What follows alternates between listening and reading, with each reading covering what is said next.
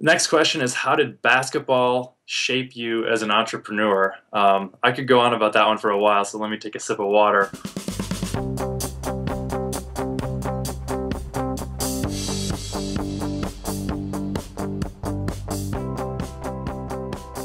But it shaped me a lot. The whole sports is a metaphor for life. Is sort of a played out idea, cliche, but it's played out and it's cliche because it's so true. And I learned a ton, absolute ton from it. Some of the biggest things that I learned were around hard work. So realizing that it's not enough just to work hard, you need to work harder. And working harder is a competitive thing.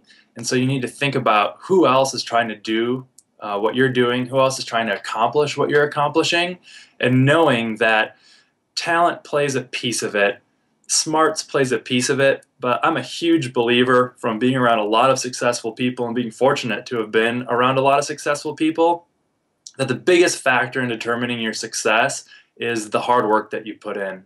I have a friend who, a very close friend who plays in the NBA, and we were on vacation together, and this is a lesson that I learned from him about hard work.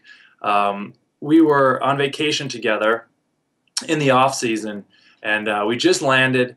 It was our first evening in the Bahamas, and we said, you know what, we're all tired, let's go up to our rooms and crash for the night. So we did, and the next morning my phone rang, and he called me, and he said, hey, did you hear what happened? And I said, no. He said, meet me in the lobby. So I went down, I met him in the lobby, and he said, I just signed a new contract. He's a free agent. When we landed, now he had a 2-year deal. It was the biggest deal that he'd signed. He signed a 2-year, $24 million deal. So I'm thinking to myself, man, I went upstairs and ordered room service. He went upstairs and became $24 million richer. And I was super excited for him. I said, oh man, that's so great. Congratulations. You must be so relieved. Your first big NBA contract, that's got to be a lot of weight off your shoulders. That's awesome. And he looked at me, and I thought he was going to kill me. And he said, relieved? What are you talking about? Now everyone's going to think that I'm overpaid. Now I have to work even harder to convince people that I'm underpaid. And we're on vacation. The first thing he did that morning was go get a workout in the gym when everyone else was hanging out at the pool and hanging out in the water. And so I really learned that these people who you see that are really successful and that are at the top of their game are oftentimes the people who behind the scenes, they may make it look easy, but behind the scenes are the ones who work the hardest. And I think basketball shaped me that way, in that it really taught me to work hard when no one's watching. It taught me how valuable team is. You can't do this alone. You need to figure out how to use the strengths of all of your teammates to come together. You can do a lot more collectively than you could ever do as an individual. Sports taught me about management and learning from coaches and see how they run a team, seeing how good coaches run a team versus how bad coaches run a team.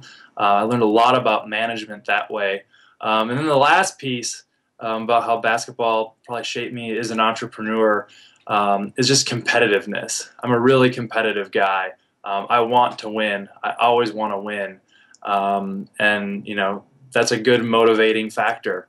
When you're up late at night or early in the morning, and you're thinking about, what am I doing, or why am I doing this, or I don't feel like it.